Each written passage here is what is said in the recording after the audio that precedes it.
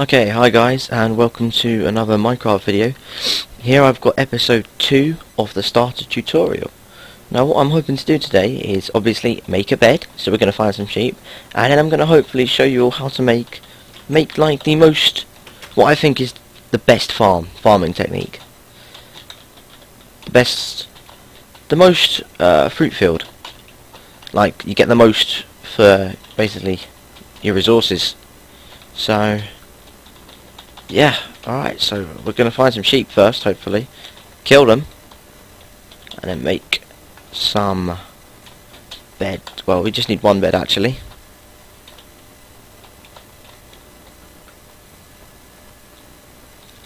I can tell this is going to be a world with no sheep. So I may have to hold off on making a bed. If I don't find any quite quickly, we won't be able to make a bed this...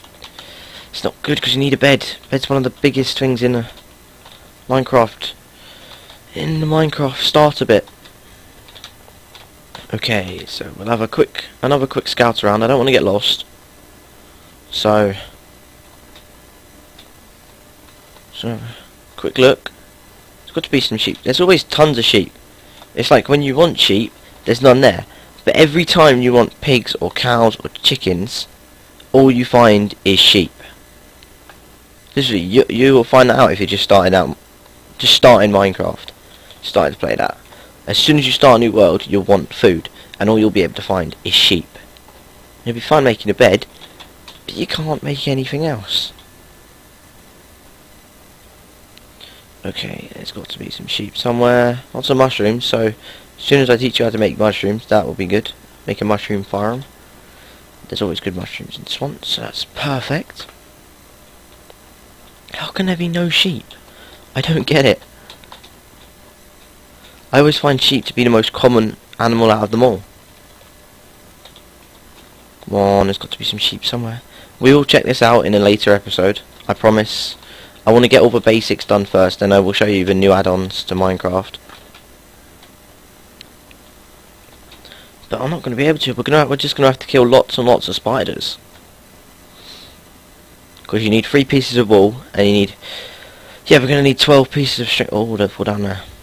How many times am I going to nearly fall down there? A lot, if I had to guess.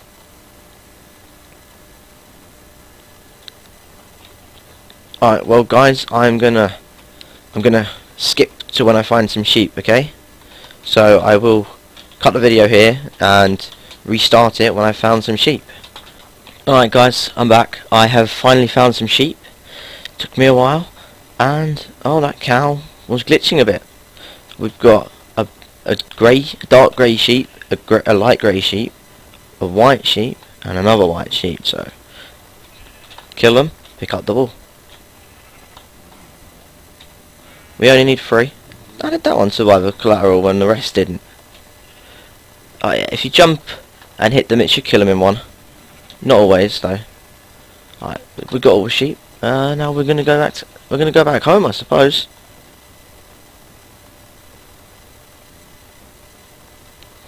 If I can find the way. I have marked the coordinates just in case. Oh, damn it. Missed the jump. That was totally my fail. No one else's. Oh, what's up here?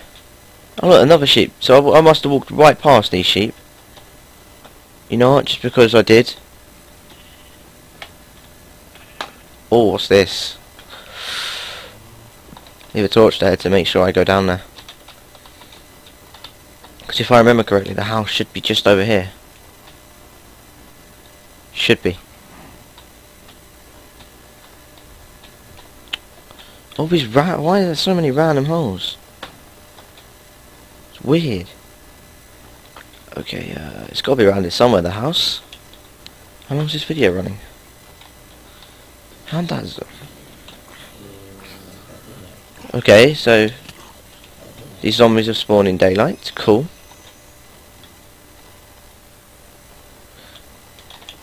Yeah, guys, I'm just going to cut it from here till we get back home. Alright, see ya. Alright, guys, I finally found way home. I'd gone in a totally wrong direction, apparently. This is the genius bit of having the coordinates, as you can see up here. If you press F3, I probably mentioned this in the first one. It does give you your coordinates, X and Z, and Y is your height. I think, yeah, and then it's your X and Z axis. So, yeah, there you go. Easy way to find your way home if you mark the coordinates. And it's not really cheating because they did add it in the game. Along the way, I did pick up some apples. I even killed a zombie, which was quite weird. I think I might have had that on video actually, so I may have to edit that in. What am I going to do? What am I going to do? Make a bed. Okay, so this is how you make a bed. You need some planks. You take 3 wooden planks, put them down the bottom. Take 3 pieces of wool. Doesn't matter what colour, they can be random colours, can all be the same colour. It honestly does not matter. It's always the same red bed. Like, we use no red wool then, we get a red bed. Plonk. And then when it becomes night time, I will show you how to use that. As until it is night time, we cannot. Yes, but sugar canes, saplings. We'll keep the bones, because I'm now going to show you how to make, we have no seeds, how to make, hopefully, all those apples I picked up along the way as well, should be very useful in a later date to make golden apples. Yep, how to make a farm. Okay, so where should we make the farm? I think we're going to make the farm about there. So what we want to do is chop down all these trees. Lots of wood, it's always good. It's always good to have lots of wood. Here we go. Chopping and chopping and chopping trees. Sorry for my singing, I know I can't sing, but I tend to start when I'm playing Minecraft. Okay. Let's do this. Get rid of all these trees, come on. This is probably going to be a long episode this time, just because we're going to have we've done quite a bit. We'll leave that tree because that's just too big to get rid of. Okay, now, why not? There's so many big trees in this bit. I know. As it's night time, while we wait for the trees to decay, the leaves, we might as well sleep. And what you do is, because it's night time, you go up to the bed, right click on it, and it will do this. And you just wait. You can leave the bed while you're asleep, and when it's done, ta-da, night time. There will still be mobs out, if any spawned, because we did it quite quickly. There might not be any spawned. Oh, we're going to get lots of saplings now. But there probably will be mobs spawned, so be careful, because creepers don't despawn, and creepers don't die to sunlight. Neither do spiders, but spiders won't attack you during the day, unless you attack them. And look, that skeleton has golden armour.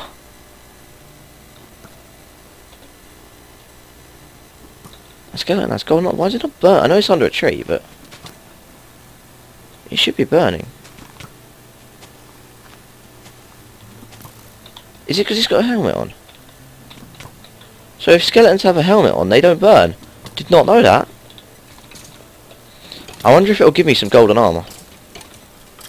It did! It gave me some golden leggings. Put them on. They're useless. Gold is rubbish for armour. I don't even think it's better than leather, to be honest. And it's a lot more resource hungry. And it'll go. That will be gone after like 3-4 hits. So, not the best thing to use. But yes, now while we're waiting for this to clear, just do this. This is to get seeds. You get seeds from these. You just break grass. You get seeds. There you go, see? Dropped a seed. But what I'm going to do is up here, plonk that down, put that water on top, and the water's just going to flow weird. Great. It's not how water's meant to flow. There we go, that's better. And look, if you watch, the water just gets rid of the leaves, the grass, if it would flow in the right direction at all. And sometimes it will drop a seed. Not always though. And it doesn't like me, so it's probably not going to drop any. Right, there's lots here, so.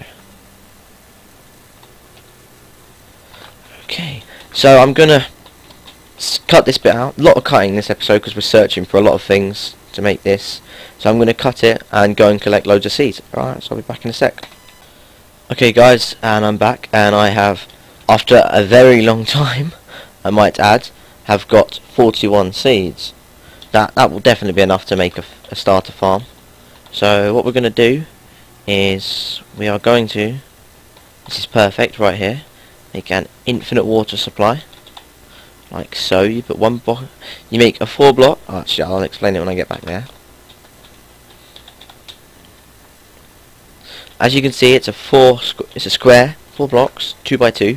You put one bucket of water in one corner, and in the opposite corner put another bucket, and it becomes an infinite water supply. And you can just keep taking and keep taking and keep taking. As you can see, it will always be smooth. Okay, now what we want to do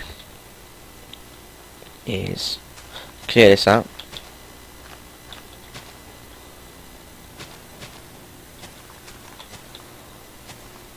Okay, so we want 9 by 9. 1, 2, 3, 4, 5, 6, 7, 8, 9. 2, 3, 4, 5, 6, 7, 8, 9. 1, 2, 3, 4, 5, 6, 7, 8, 9. Perfect. Okay, now what we're going to do is count in the middle. 1, 2, 3, 4, 5. 1, 2, 3, 4, 5. Okay, and then look, if you watch, it's where we're going to place the water. We're going to get some more water, and then all of this area should, I say should, be available to use water with, to farm with. Alright, so I don't want to go in there. We're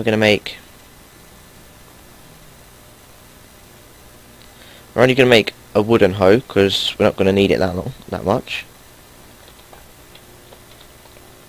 And yeah, what we're gonna do is this.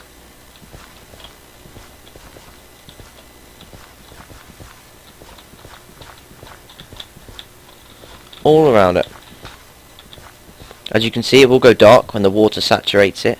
Water can only saturate 4 blocks away, and it always needs water within that amount of blocks to grow. Really? Don't know why I did that one. Although we will need to go to that one in a second. Do not like square. And as you can see, they will just continue to saturate. Like so.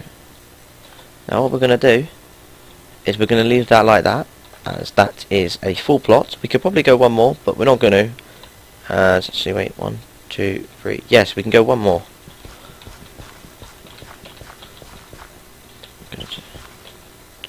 And there goes my hoe.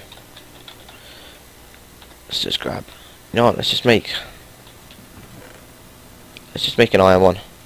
I know it's a waste of resources, and I would never do this, but as we will probably be doing quite a bit of farming in this tutorial series, as we need food for quite a bit. I don't normally use it myself because I don't breed animals really. As soon as I find melons, I just use them.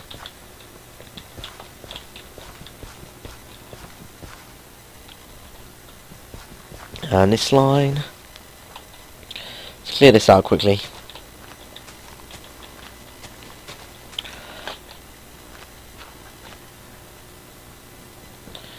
Just so we have like a way to get round a pathway, and later on, actually I think we may make a fence around this, just so no animals can get in. And when I said melons earlier, you may be wondering what melons are in the game. Oh, a bit of a lag spike then. Melons are only found in dungeons. They are a seed, and they are growable, and they basically grow a melon. And yes, once we find some melon seeds, I will do a tutorial on that, but okay, that's all the seeds we got. But as I have bone meal, unfortunately, I have not got the new snapshot installed, so it's not a tutorial for the new snapshot, but bone meal works like this. You just, boom, and it auto grows it. But unfortunately, in the new snapshot, so the new update, they've nerfed bone meal a bit, so it takes, it used to be 7 bone meal to grow 1 piece of wheat, which is basically way underpowered. It's just not going to be possible to use it anymore. But I think they might have brought it down to like 2 or 3 bits of bone meal per piece of wheat, which is a lot better in my opinion. That will be a lot easier. what we're going to do is this. Break it. Break all of the wheat, and as you can see, wheat drops. It will drop wheat and some seeds. So that's always nice. So it is a renewable source.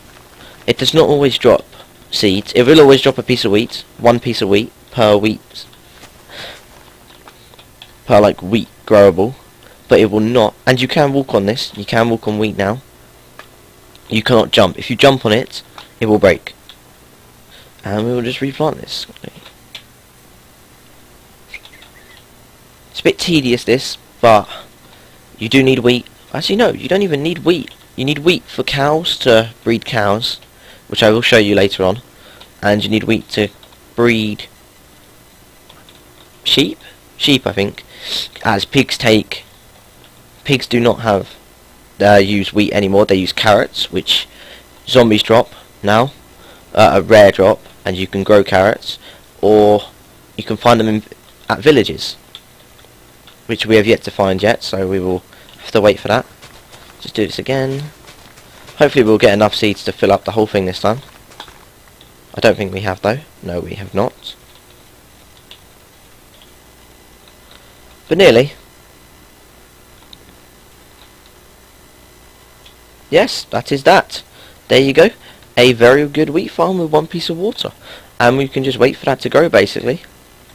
And I do not have any pumpkins yet, but we do have sugarcane. And I will show you how to make a sugarcane farm. Sugarcane is a lot easier, as all you have to do is this. Get over here.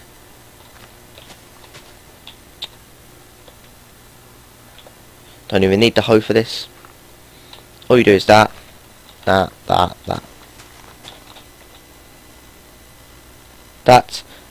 plonk the sugarcane down, because it has to be next to water on either grass or sand, I think, and it must always be placed near water. See, if I tried to place it over here, it just wouldn't work, because it has to be next to the water. It can be running water, can be not running water. Honestly, it makes no difference. That's the good thing about having this water supply here. We can just keep going back and grabbing it, like that, to make another infinite water supply. You can make an infinite water supply like this in a line, but it takes a lot more water. It's easier just to make a square, because that only takes 2. And if you're going cave diving or something, well, not in real life obviously, in the game. Okay, not there. There we go, see, an infinite water supply. If you're going to go cave spelunking, then you could just take 2 buckets of water, make an infinite water supply anywhere. Okay, that's it for this episode, I think. We've done quite a bit. We have made a bed. Finished off by sleeping in a bed. Okay. Yep, that's it. And next time, I think we may either use this wheat to get some cows and get a cow farm, or we may even check out the desert temple. I'm not too sure yet. Okay, thanks. And that's covering up my speedo. No. It doesn't matter. Okay. Thanks for watching. Don't forget to like and subscribe. And if you need any help or you want me to do a specific tutorial, let me know in the comments. Okay, see you.